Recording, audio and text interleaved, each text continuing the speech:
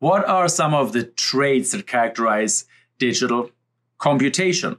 Well, half of them refer to the empirical use of computation with empirical data, and that's especially machine learning. And then the other half is the theoretical use of computation and computer simulation. In previous lectures of the specialization, we have talked redundantly about both of them already. So I will have links, and I will have further links to specific parts of it. So here, machine learning, I'm not going to extend myself very deeply. You have probably seen that. If you've not seen that, please go and check out this content. The idea is with machine learning that we take the traditional workflow of computation on its head. So traditionally we have data and some kind of recipe that computes an output. And now we have some kind of data. We observe reality. There's a world with a lot of problems. And then we define the goal. We want a better world. And then we ask the magical machine learning, well, how do you go best about that? And explores, it tells us the recipe of how to combine observations with where we want to go. That's why Pedro Dominguez calls it the master algorithm, the algorithm that computes recipes of going about that. Now, we also talked in a previous lecture about how this has been a long time coming. Well, a long time, 70 years, not a long time coming. But they were at the beginning, we thought like, oh, that's pretty easy. We're going to dedicate 2 months in summers to solving these issues. And it took, well, 1 or 2 generations of researchers biting their teeth into it. But then what actually got the big advancements was that data won the day. And there was a lot of data and a lot of computational power that wasn't available before. And that led to the feasibility of doing deep neural nets. So deep neural networks, or it's called deep learning. Why is it called deep learning? Let's have a very quick review of that. So for example, deep neural nets solve the problem of vision, of computer vision, also of language and of many other problems that artificial intelligence excels in. It makes a prediction of something else, of something following in language models. But let's look at the question of recognizing images, which is something qualitative. For a long time, you have to remember, for a long time, people thought like, no, a machine could not do something qualitative.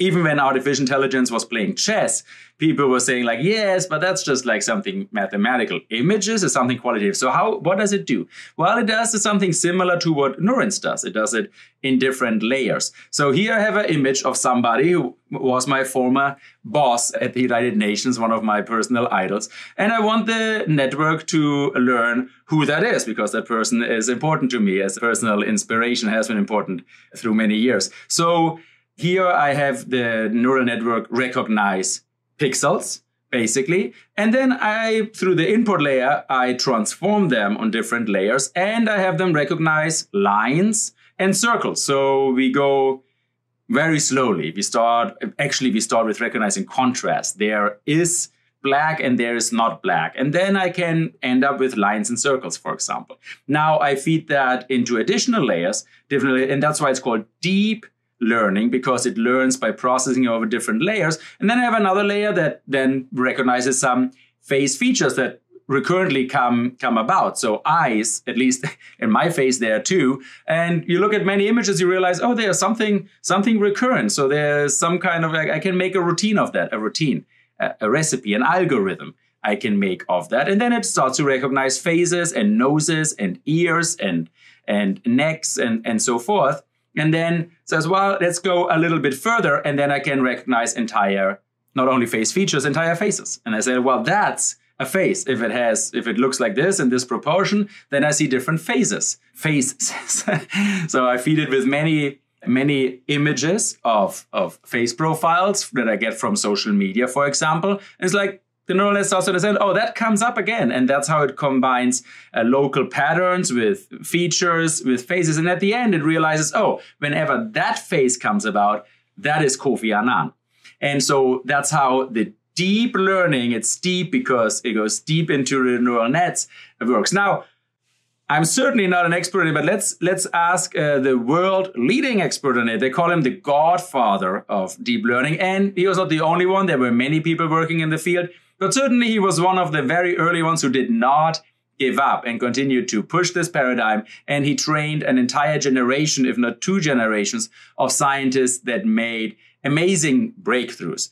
Science is a social enterprise, so let's listen to Geoffrey Hinton, the so-called godfather of deep learning himself, to explain to us what this revolution, the deep learning revolution, is all about.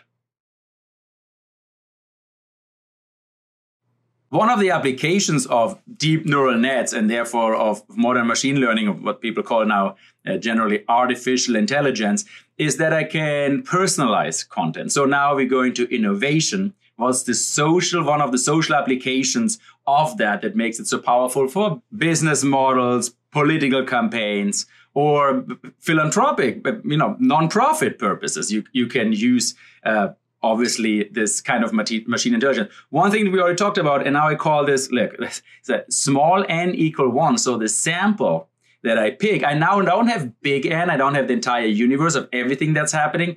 There's machine learning actually combine them. So the sample now is the sample size of 1.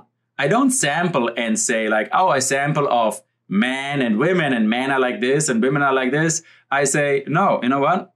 Professor Hilbert is like that. That's not a group. It's a sample of 1. And I can learn about that. And that actually breaks a big paradigm. Also, let's think about economics again, because, most people work for companies and in the economy. So let's think about that. But you can use the same thing for political campaigns, and it's widely being used. But it's called mass customization. So traditionally in the economy, what you hear, if you do an MBA or something, you hear about Porter's competitive strategy. So traditionally, if you want to have a competitive edge over your competitors, you have 2 choices. You can either differentiate or you have cost leadership. And that's how it's traditionally taught when you learn business strategy in an MBA. So you can individualize, you can go to the barkeeper or to the barista who does the coffee exactly as you like it, or your drink exactly as you like it.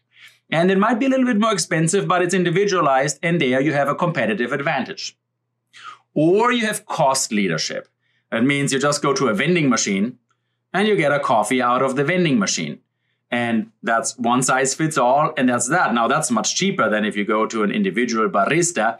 But then if you specialize in that, also you have a competitive advantage, cost leadership. And traditionally how it's taught is you have to decide. And companies fall either they differentiate or they go into mass. They either customize and differentiate, it's a custom-made product, or they go into mass production and then they have cost leadership. Now, the interesting thing here with the digital paradigm, what it does, what the data combined with the machine learning allows us to do is we can have individualization, customization because of scale. And here I link to a previous lecture where we talked about recommender algorithms, collaborative filtering. The ones who took the previous course already know what I'm talking about. So this is more people that I have, the more I can identify how an individual, even though I have never seen that individual, I can make predictions about that individual derived from many other individuals. And the more people I have in my database, the better I can predict even yet unseen cases. So that's individualization because of scale. Mass customization. I don't have to be small and customized or big and plain vanilla. I can have both thanks to that. So, and that actually leads then to a positive feedback loop. I have many different users, so I can do machine learning on many differences. I find the more users I have, I find like funny quirks. So there are people who have this and this together, and I find really like hidden patterns in there. Now, the more machine learning differences I have, I can cater to more different users. So I have scale because of individualization. So basically what we're doing here is we're breaking this paradigm that has been dominating NBAs for decades and say you either customize or you go into the mass market. No, what these modern companies do with big data and with machine learning is they mass customize. Individualization because of scale and scale because of individualization. Now, we talked about business models a lot. Let's talk about the public sector. Now, you have these deep neural nets, and they are famously black boxes. Nobody really understands what's going on. We just give them an input, and for example, reinforcement learning, we give them an objective, a reward for achieving something, and then it does what it does. And we talked about machine learning. Again, here are some links. Please check them out. The 3 kinds: supervised, reinforcement, and unsupervised learning. And all of them work in the same way, that you give them data, and then you don't really know. The algorithm itself computes what the best way is to go about that, or several best ways. And then, it's a black box. And we saw some cases. Then how do you regulate that? And the crux here is you regulate by objective. So like same as management by objective in the business sector, here you regulate by objective, because what you can regulate is the input. And please go back and watch these lectures. So you have the data as the input, and then you have the goal. So what you want to do is you regulate the goal. And we saw this case where we trained an unsupervised machine learning, a Word2Vec space, with some first names from curriculums, from CVs. And we realized that male names are in the same space, in this high dimensional, 800 dimensional space, in the same corner as concept like office, and female names in the same corner as concept like home. So machine learned that men are executives and females are parents, which per biological definition, there's as many men who are biological parents. So that's a funny thing, but the machine will pick up on that. So what do I do if I do not want the machine to be a sexist? Well, I cannot change the data. I can change the data too. Actually, I can make synthetic data. Now, if I take data from the real world, humankind, if I just take all the data from the last 250 years and I have the AI read all the books and everything that's written on the internet, humankind is just sexist and racist and I don't know what is classist. And so the machine will pick up on our biases. Now I can create synthetic data. That's one way. Or I regulate just by objective and I say, I want an AI that doesn't discriminate. And we talked about these cases. So basically I regulate the output, which is an input to the machine learning. Remember how that works? And I don't need to regulate the black box. There's been an article that I liked a lot, an influential article by Todd, who was an advisor of the Office of Legal Counsel of the Department of Justice. And he wrote this interesting article, which he calls an FDA for algorithms. And I found that very inspiring because basically what he says is, Andrew Todd, what he says is that, look, we don't need to understand these black boxes because a lot of the arguments is like, these companies will never reveal how their algorithm works because that's true. It's their economic value. The algorithm is the secret sauce. That's what we are going for.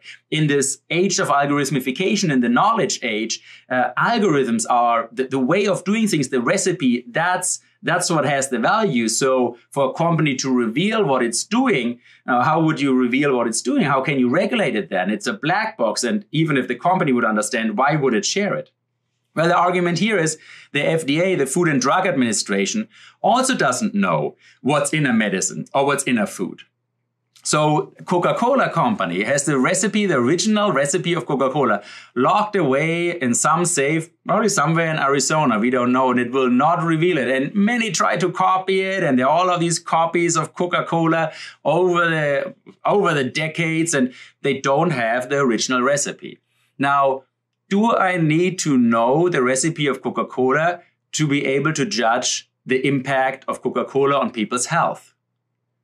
Is there a correlation between consuming that drink and, for example, obesity or heart disease? I don't need to know the secret sauce of the recipe, literally the recipe for Coca-Cola. I don't need to know the algorithm to see if an algorithm does discriminate between men and women, or if an algorithm does mental harm to children, or if an algorithm, so we don't need to do that. So basically the argument here is what we need is an FDA, a Food and Drug Administration, for algorithms. And then we already talked about a previous lecture about algorithmic auditing, studying machine behavior. And then you can test the same as a pharmaceutical company does not need to reveal the recipe of how to do a pharmaceutical medicine in order to judge if it's harmful for people. And the same is very likely to go the way for algorithms. And we probably need to hurry up and catch up in order to make sure that we socially construct